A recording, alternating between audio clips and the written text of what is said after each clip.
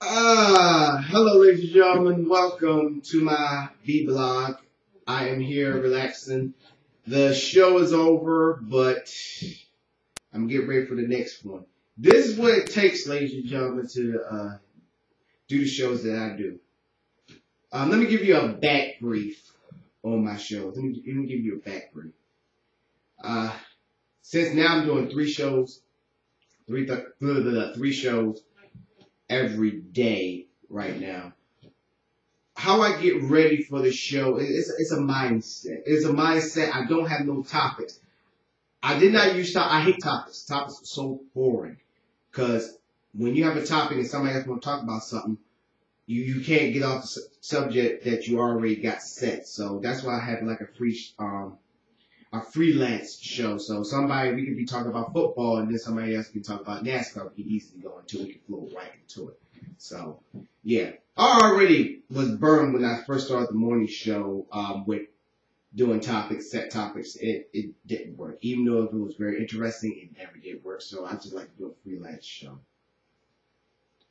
But, yeah, there's a lot of work I need to do after this. Got to get ready. And then Granny, she haven't wrote me yet. She ain't sent me nothing yet. She didn't send me a Skype notification or anything. But then again, I realized she got kids right now. She got 5 of them, and she's taking care of right now. So I understand that. But she's my co-host, and I gotta let her know. But I know, cross my fingers, she gonna give me a call and everything. Man, I'm telling y'all, ladies, y'all, I don't care what jobs y'all have. When you get to do this.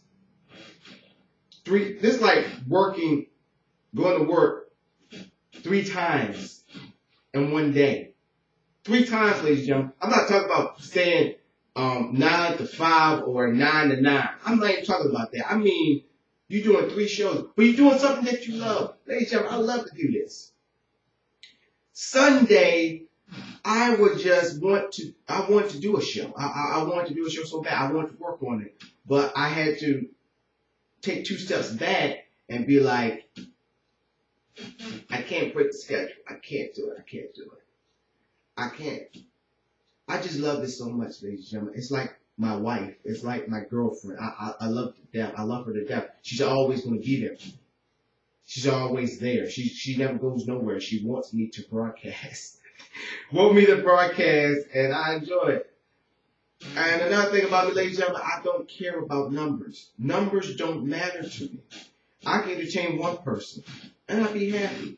Because that one person will tell their friend will tell their friends will tell their friends, their friends will tell their friends. Ladies and gentlemen, it's a trickle effect. It's a trickle-down effect. Somebody gonna know about the show. They gonna know about it. They will have no choice but to tune in. Now, about the people that don't tune in, I know I got a lot of Facebook friends. I put the status up and they'd be like, what the hell? Like, what's this? You know, and one time I just gave up asking people, do you take the time to watch the show? And they'd be like, oh, I watch. I know they don't watch. Maybe sometimes they do. I just came to the point of where, if I relied on people to watch it, why am I doing it? But in the back of my mind, and I proved this fact many, many times, they're going to have no choice but to tune in. If they see me putting this status up many times in a day while I'm doing the show, they're going to eventually click on and be like, what is this? And they're going to realize what I'm doing and what I'm all about. My goals with this show, ladies and gentlemen, it's pretty stout. It's pretty stout. I want to change people's lives. I want to entertain. Will this show ever get bigger than me? Maybe. Will I be ready for it? Hell yeah, I will. Hell yeah. But I will never forget the people that made it happen. Never gonna forget about it. I'm happy that from the successes of Live From My Rank. If I knew the stuff that I do now then, we will be coming back as rock stars, ladies and gentlemen. That's how big Live From My Rank was. That's a big fan base we had. We still got a loyal followers still following us and doing their thing, ladies and gentlemen. No lie. But I will say this. I'm happy that that Lock My Right gave me the foundation to work upon, to build on it. And right now, construction is looking pretty damn good. And I want to keep this up. And that's why I want to do this Vblog with y'all, to keep y'all updated. And for those definitely newbies that keep seeing my statuses coming up and like, wow, what the hell more is producing? Well, guess what? Now you know. I'm doing my shows.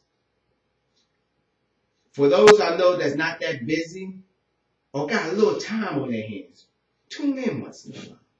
Tune in and see what you've been missing.